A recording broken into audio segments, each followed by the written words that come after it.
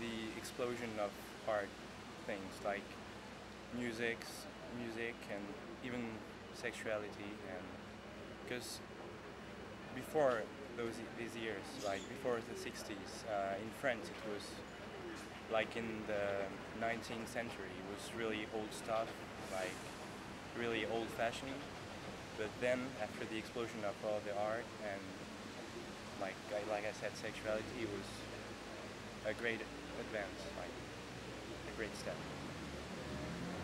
Also, just like the idea of movements, like real movements, with a lot, like, I don't know, just movements in culture just seem more fragmented now, and in the 70s it felt more solidified, be it music, a movement in music, a movement in art, a political movement. There's something more solidified about it. They had to fight to be heard in a way that you don't really have to fight to be heard now, but then again, who's listening now? I don't know. Yeah. In that way, just the idea of how a movement moves is so different now, and in a lot of ways more difficult because it's too easy. Yeah, like exactly. Like today, there's so many ways to be heard by people, like with internet and all the way of communication that we have today. It's like it's more difficult to hear people because there's so many.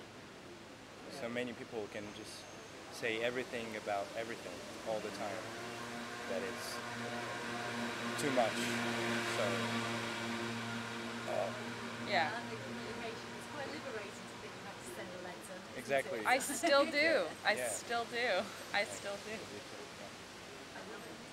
Yeah, it's just the fact that you just know that the person is gonna just receive a letter is that you have to say something in the letter. Like the fact that you receive a mail 10 seconds after you send it, it's like I can say everything. But in a letter you have to be honest. You don't have to explain some of the language to you, like bourgeois and that kind of thing. Some of the language of politics at the time were quite unusual. Not really. I think no.